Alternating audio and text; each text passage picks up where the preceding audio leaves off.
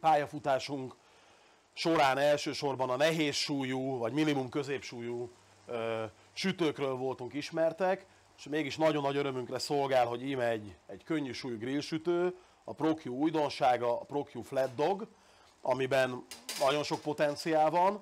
Az egyik elsődleges tulajdonsága az, hogy összecsukható, meg is mutatom.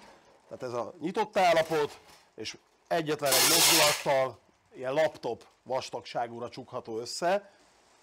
Egy kicsit hangos, amikor nyitjuk és csukjuk, ez azért van, mert a rostély ilyenkor így belezuhan az aljába, ugyanezzel a mozdulattal is nyitjuk ki. Nagyon szimpatikus, praktikus megoldás, és elég nagy grill területet biztosít, ami nekünk nagyon jó grillezésre és nyársonsütésre egyaránt. Egy kifejezetten masszív, rozsdamentes rács is jár a készülékhez. A falai 1-es rozsdamentes lemezből vannak, míg a rostély 2 és felesből. Azt kell mondjam, hogy éppen elég, és nagyon okosan vannak kitalálva a termékrészletek, a lézervágások, a hajlítások benne, kiválóan működik, és nagyon sok terheléses teszt után is azt mondjuk, hogy nem is vetemedik. Tehát szuper.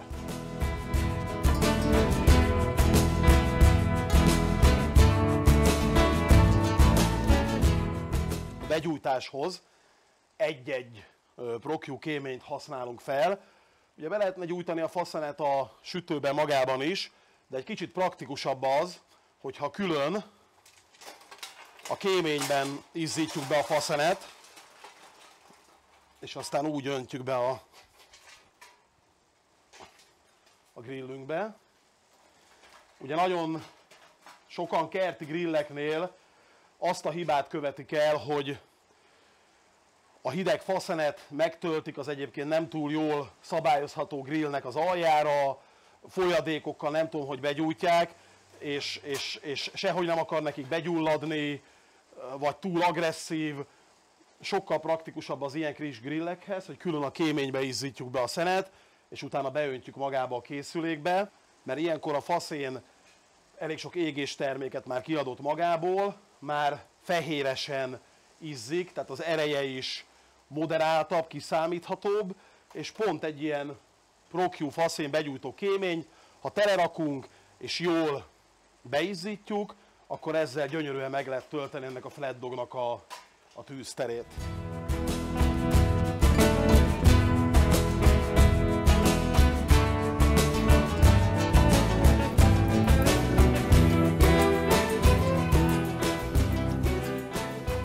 Ami nekünk talán a legnagyobb örömet jelenti, ez egy kicsit személyes dolog, az, hogy nyársonsütésre is kiválóan alkalmas.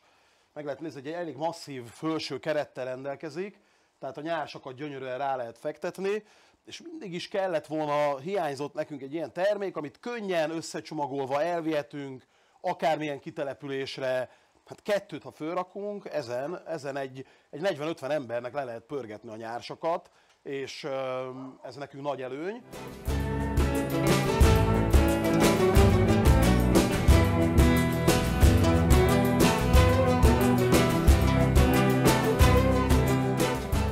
Jó, tehát amit sütni fogunk, ezek báránynyársak, és a báránynak is különböző luxus részei. Az első, ezek kifejezetten nagyobb kockák, ez báránygerinc, ez körülbelül ilyen 6x4-es kockákra kell vágni, a zsírját rajta kell hagyni, ez egy steak minőségű hús, tehát nagyon gyorsan elkészül, és nem is kell teljesen átsütni. Kicsit kisebb kockák, ez bárány comb és bárány lapocka vegyesen, ez már egy komolyabb marinádot kapott, egyébként a nyárspolgáron az összes ilyen marinálási receptünk elérhető és elolvasható. Ez egy ilyen ájránban, fűszerekkel, ugye az ájrán ez a könnyű joghurt ital, fűszerekkel, vöröshagymával egy éjszakát töltött marinádban, és aztán került fel a nyársra. A következő, hát ez a legnagyobb, ez úgy érzem, ez egy ilyen top 3-as alapanyaga teljes portfóliónkat illetően, ez bárányvese, aztán van egy kis báránymájunk, ami szintén egy nagyon különleges csemege, és végül, de nem utolsó sorban, bárányszív. És az egyiken a húsokat fogjuk sütni, a másikon pedig a belsőségeket. Minden olyan grillsütőre, ahol ugye nincs fedél, nincs kupola, hanem alulról felfele áramlik a hő, igaz az a grillezésre, hogy akkor érdemes feltenni a húsokat, nyársokat, amikor a faszén már szinte hófehéren izzik csak, ugyanis az ilyenfajta faszénre rácsöpögő zsír és húsnedvek olyan füstgázokat eredményeznek, amik az ízprofilnak nagyon kedvezőek, sőt umami képző faktort jelentenek. Ha viszont ugye a faszén még nincs rendesen begyújtva, sok helyen még fekete nem begyújtott, akkor jóval kedvezőtlenebb füst keletkezik. Tehát nagyon fontos, hogy legyen türelmünk ahhoz, hogy akkor tegyük fel a húst, amikor a faszén már teljesen készen áll a fogadására. A másik, a grillezésnél, ennél a stílusú grillezésnél is alapszabály, hogy kell az egy éjszakás pácolás, marinád. Ugye egyrészt megvágtuk a belsőségeket, felkockáztuk a húst, mert ezáltal is ugye a rostok lazulnak, és a pác különböző elemeivel szintén azt érjük el, hogy könnyebb legyen őket szaftosra és porhanyosra is sütni. Ez ilyen közép-ázsiai stílusú marinálás volt, kevés étolaj, kevés szódavíz, kevés ecet, relatív sok vöröshagyma és fűszerek, illetve még a bárányszomb esetében ez a bizonyos ájrán, illetve a belsőségek esetében a szívnél és a vesénél még gyökérzöldséget is szoktunk a vöröshagyma mellé szeretelni. Ezek azért olyan belsőségek, hogy a zöldségek is segítenek az ízeket, a nagyon domináns ízeket jó irányba eltolni.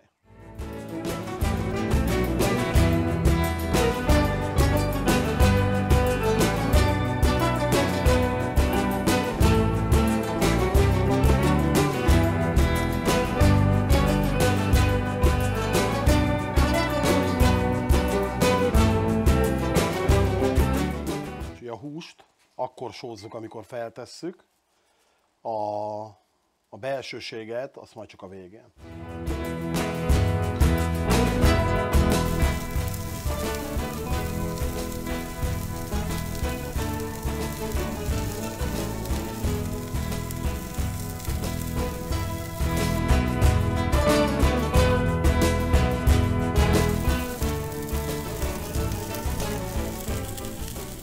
Nagyon nagy öröm, mert kicsit olyan, mintha a taskenti piacon lennénk, a csorszú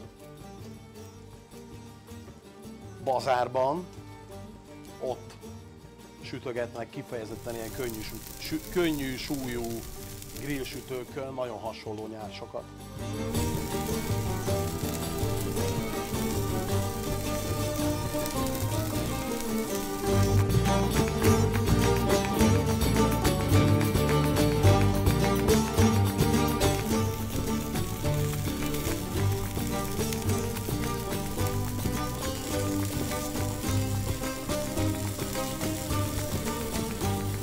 A igazából sokszor sütöttünk vele, de mi mindig meg vagyunk lepődve, hogy mennyire szépen süti a nyársakat. Tehát kifejezetten moderáltan, nagyon jó a szín, nagyon jó a pirultság, de nem túl agresszív.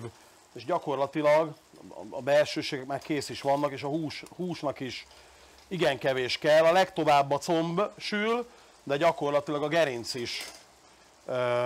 A gerincnek is kb. 2 perc hiányzik, és akkor most a legvégén a vese, meg a máj, meg a szív kapnak egy kis sót.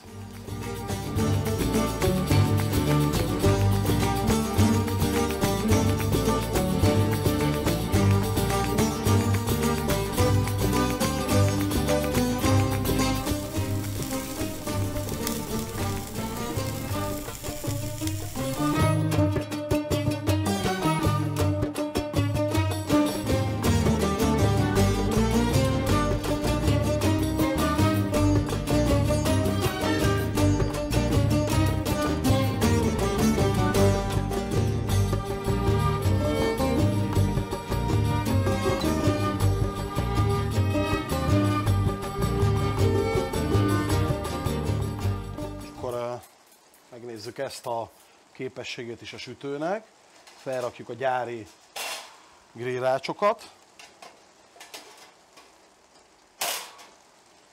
és egy kis cukkinit, meg egy kis padlizsánt fogunk meggrillezni a nyársakhoz köretnek.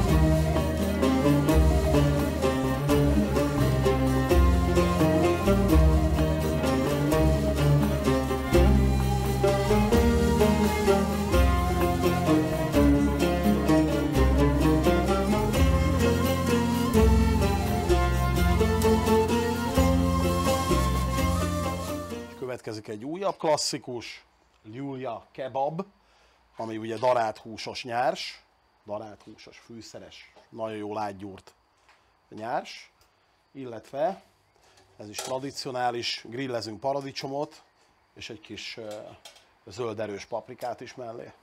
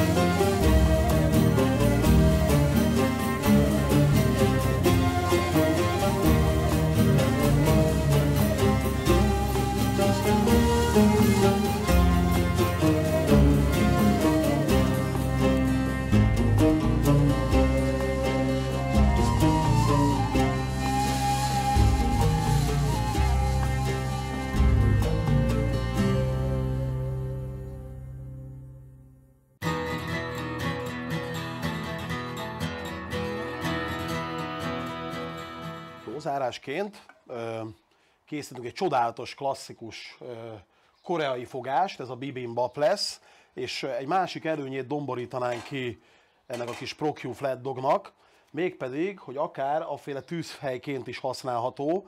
Hát ilyen öntött vas edény semmiképpen se tegyünk rá, vagy valamit, ami nehéz, de könnyebb, bármilyen könnyebb edény nyugodtan rátehetünk. Ez most itt, ez rézedény, ilyen kis rézserpenyők, amiben kis olajat is tettünk, illetve egy kis vajat, és ebben fogjuk a bibimbap zöldségeit megdinsztelni, illetve még egy érdekesség, ha ilyen ázsiai, távol-keleti stílusba akarunk grillezni, aránylag könnyen beszerezhetők ezek a sűrűbb szövésű, rozsdamentes rácsok, amiből szintén van olyan, ami teljesen csodálatosan passzol a flatdognak a felületére, úgyhogy itt megdinszteljük a zöldségeket, itt pedig megpirítjuk a marhahúst, amit bepácoltunk már előtte. Ez egy nagyon vékonyra szelt marhahús, ami tipikusan koreai grillezéshez van, itt pedig 6 zöldség van, sárgarépa, shiitake gomba, shimeji gomba, pokcsoly, babcsíra és újhagyma, és ezt mind itt megdinszteljük, és aztán betöltjük a bibimbapot ebbe az edénybe, és a parázson fejezzük majd be. A rizs hozzá, az most készült el.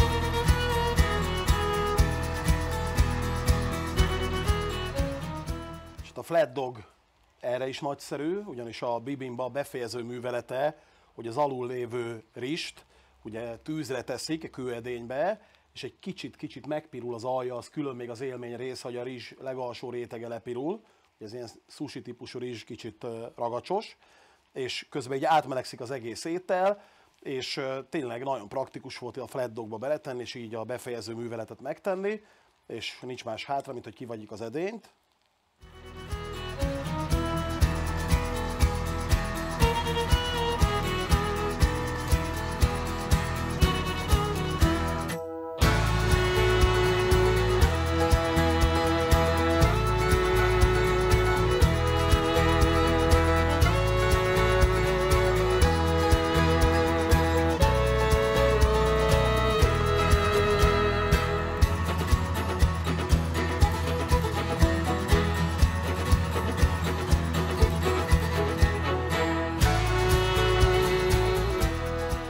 Kihagyhatatlan a bibimbapból, ez a koreai csípős paprika szósz, amit a legvégén ízlés szerint adunk hozzá, és mindenki magának a kis tálkájába olyan falatokat kavargat, amilyet csak szeretne, hiszen itt van ez a csodálatos rizs, a gomba, a hús, egy kis tojás, a zöldségek, és hát ugye ez a bibimbap élmény.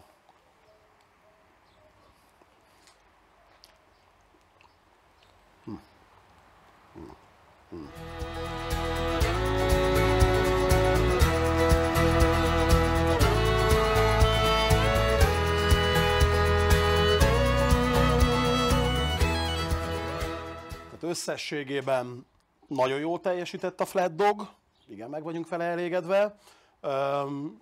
Annyi konklúzió, hogy ugye mivel nem szigetelt, hogyha mondjuk egy egész délelőtt vagy egész este sütögetnénk vele, azért számítani kell arra, hogy után kell néha tölteni, egyszer vagy kétszer, ilyen 4-5 órás intervallumban, és lehetőleg azt is kéménnyel tegyük meg. És a másik, hogy üzem közben, amikor nagyon terhelve volt faszénnel, akkor azért láttuk, hogy itt a főfalak egy kicsit finoman púposodnak, de most, hogy kiöntöttük belőle a szenet, vártunk 10 percet, teljesen visszarendeződött minden, nagyon okosan vannak kitalálva a nútok, a hajlítások, és ugyanúgy egyetlen egy mozdulattal a bevetés után összecsukható.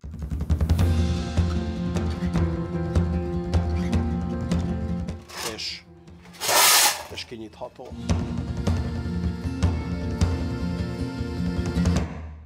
Nagyszerűen működik.